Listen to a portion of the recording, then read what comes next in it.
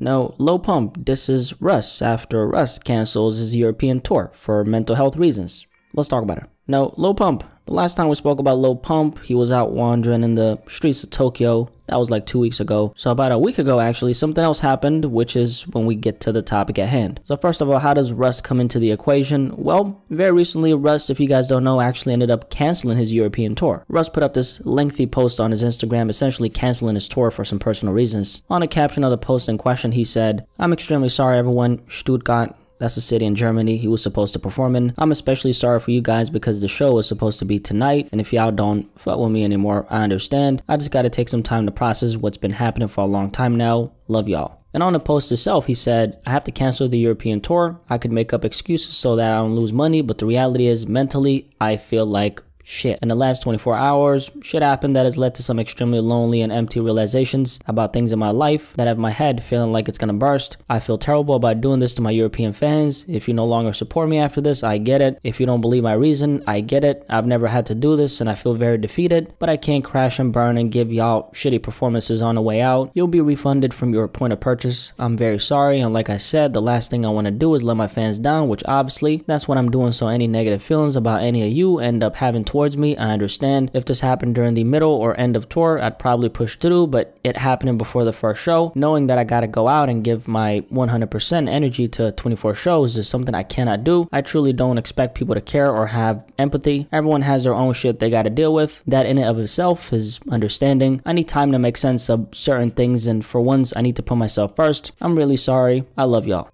So right after Russ canceled the tour, since he canceled it on the same day he was supposed to perform in Stuttgart, a lot of his German fans kind of started going off on him because this announcement was so short notice. He ended up responding to the criticism he got from his fans on his lengthy Instagram story where he said, "To my Stuttgart fans, it's sad that some of y'all think that I've known I was going to do this and just chose to inform y'all at the last minute." He then clarified that the reason why he canceled on the same day of the show was because he wasn't sure if he was going to cancel to begin with. He then after that apparently talked to his therapist and his team and then made the decision to cancel the entire tour, and that's that. This is when the boy Lil Pump comes into the equation, because Pump had a couple things to say about this cancellation.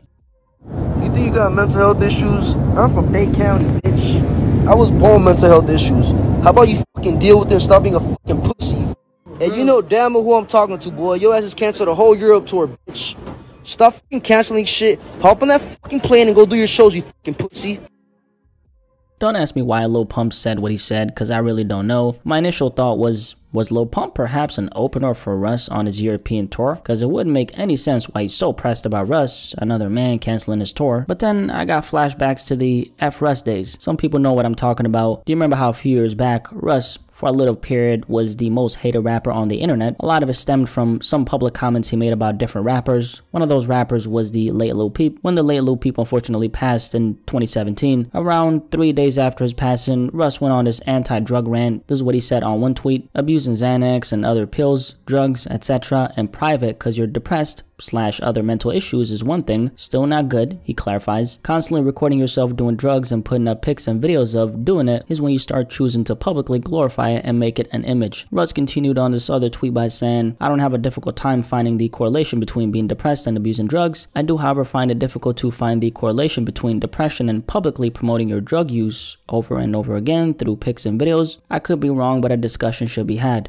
So a lot of people took what Russ said as a shot towards the late Lil Peep. Personally, that's not how I saw it even back then. Although it was somewhat distasteful considering the timing, I do think Russ put himself on the line for the bigger picture, because a lot of rappers back then, and even right now, are still ignoring the very much prominent drug issue that's ruining a lot of lives in the hip-hop culture. At least Russ took a stand and started a very important conversation. There's nothing good about publicizing your addiction irresponsibly, because that's only going to influence the young people who follow you to go down this path. Although a lot of people took this as a shot towards Lil Peep, I saw this more as a shot towards guys like Smoke Perp and Lil Pump. Smoke Perp ended up responding to this tweet by saying, "Shut the F up, you a bitch." And this is when the F Russ movement really kicked off, because Lil Pump was going off on Russ around the same time, and so was Smoke Perp. For Smoke Perp, things didn't end up in his favor, because if you guys don't know what happened, Russ ended up sending his guys on Smoke Perp, and they ended up giving him the beats. And this all happened in Germany, which is kind of ironic. As far as Russ and him canceling his tour, this is very reminiscent of what we just talked about a few days ago with The Weeknd week and canceling his concert mid-performance. Because this is not something you planned for. It seems like that hasn't really registered with a lot of people. For Russ, he canceled an entire tour, so whatever he's going through had to be serious. A lot of people do, however, share the same sentiment as Pump, which is man up and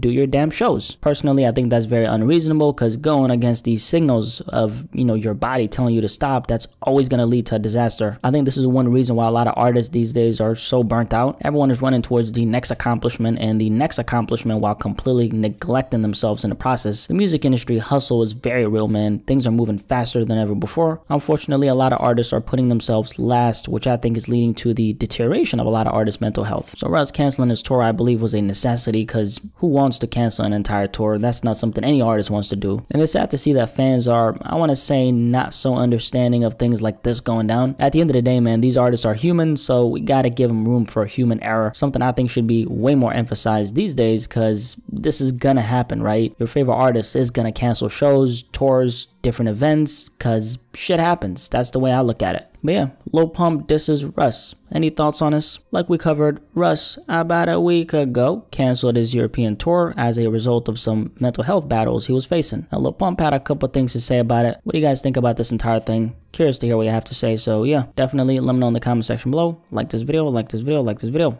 We'll stop discussion about this.